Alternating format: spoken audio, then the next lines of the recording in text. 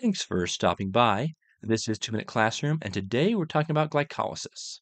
Glycolysis is the first step in cellular respiration, the process that ultimately produces the majority of your body's energy.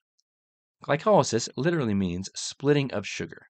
In this case, our sugar is glucose.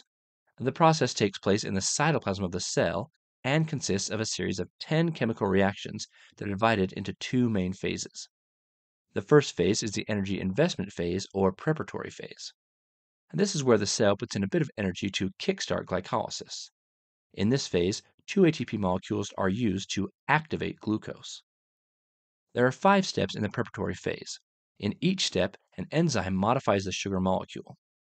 I won't be going over each step in detail in this video, but we'll link to a resource in the description if you're interested. It is pretty fascinating. In this preparatory phase, an ATP is used in step 1 and an ATP is used in step 3. At the end of this phase, the larger sugar molecule is split into two smaller sugar molecules, setting us up for the second phase, the payoff phase. There are 5 more steps in this phase, each with their own enzyme to do all the work.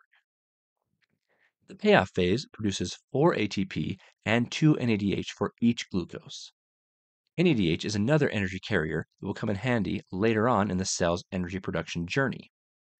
We end the payoff phase with 2 small sugar molecules called pyruvate that will head into the next process in cellular respiration.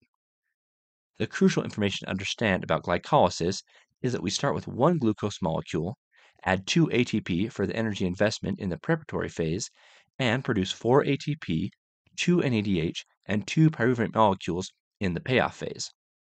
The ATP can be used for energy right away, and the NADH and pyruvate will be used later on in cellular respiration.